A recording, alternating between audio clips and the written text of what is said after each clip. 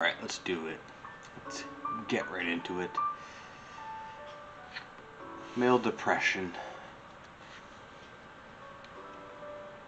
Is male depression the same as female depression? No, it's not.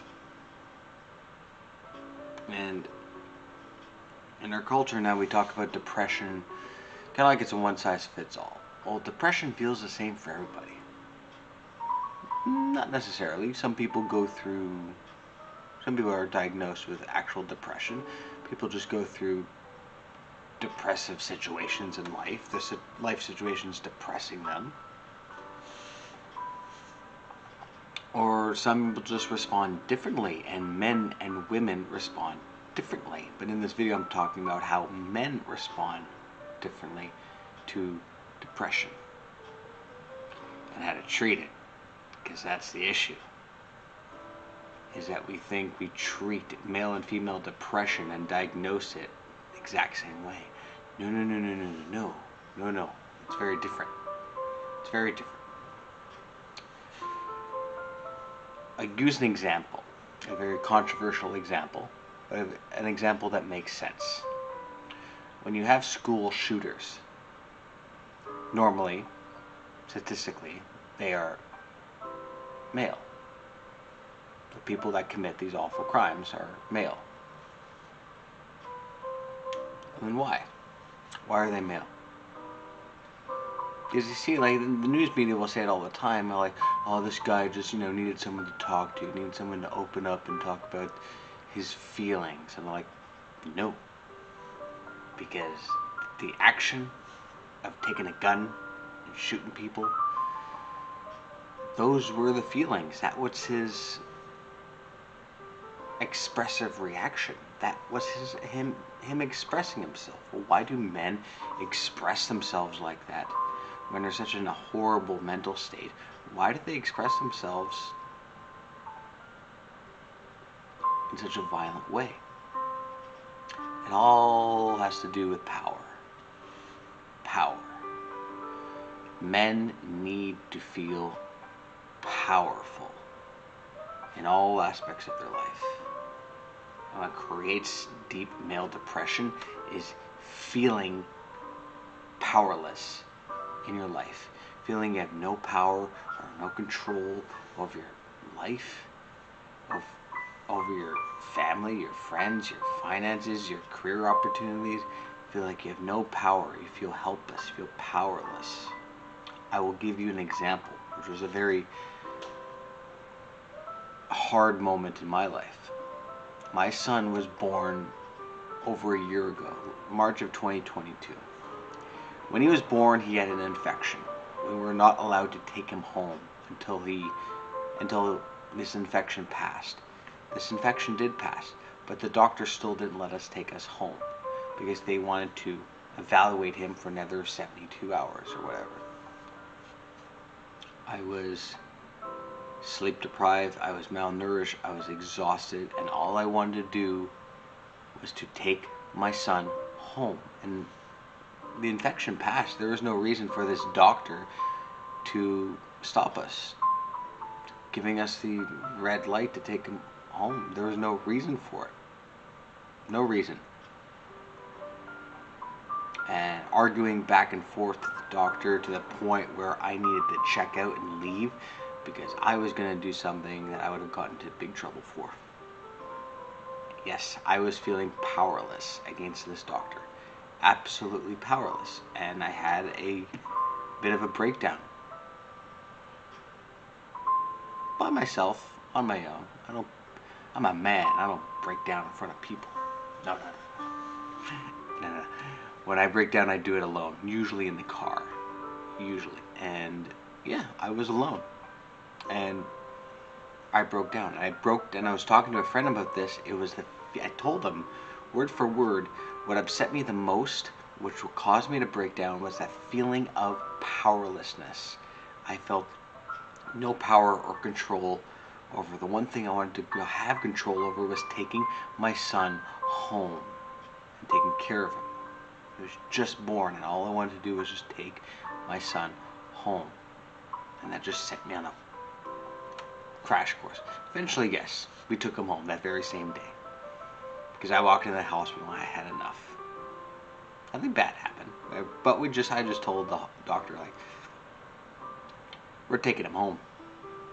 I'm not asking for permission anymore. We're taking him home. And I took him home. And it was okay.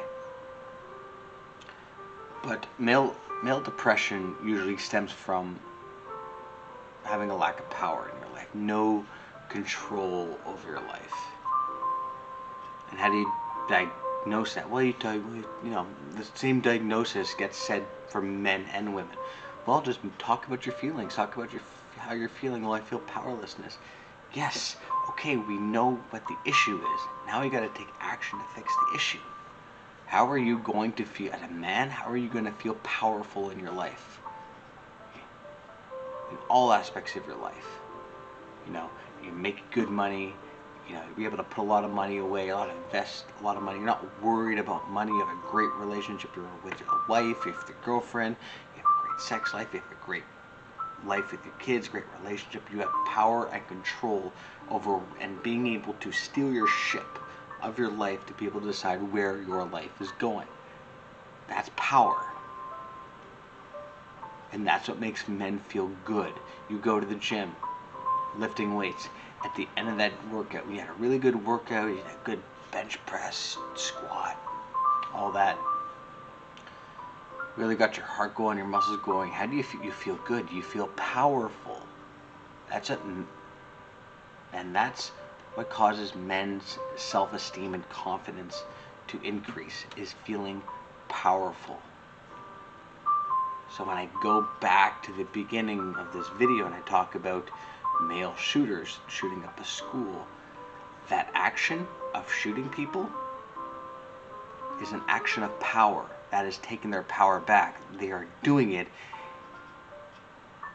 in a very not okay way. It's not okay. It's a very, very destructive way. Violent and destructive way, completely. But it's their way to get their power back. They want power. Men want to feel powerful. And when it comes to school shooters who are so lost in their own head, and they have no way to gain that power back in their life in a healthy way, so they find it in a very unhealthy way.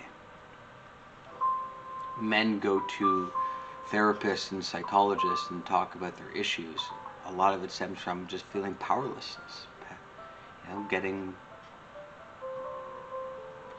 kicked in the nads in a divorce court, stuff like that. Men have no power in divorce. No power. You're losing custody of your kids, you're having to pay alimony, you're having child custody, you're losing the house, you can see your kids half the time now. That divorce causes men to commit suicide. Because they've lost power.